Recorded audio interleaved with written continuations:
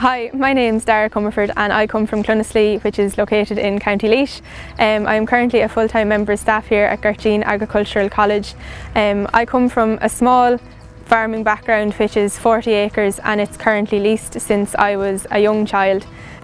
So looking back over the 2 years that I spent here in Gurteen College, I suppose the things that would interest me the most and I found the most enjoyable is definitely my placement. But farm work is a big thing here in Gurteen. Once a week first year students go out and you do your farm work. It's hands-on experience which I have to say benefited me the most, because coming from not having a farming background, I wouldn't have been overly confident or wouldn't have known a whole lot, say, about skills such as dehorning, weighing cows, looking at body condition scoring, calving, just little things like that, and that helped me build an awful lot of confidence for myself.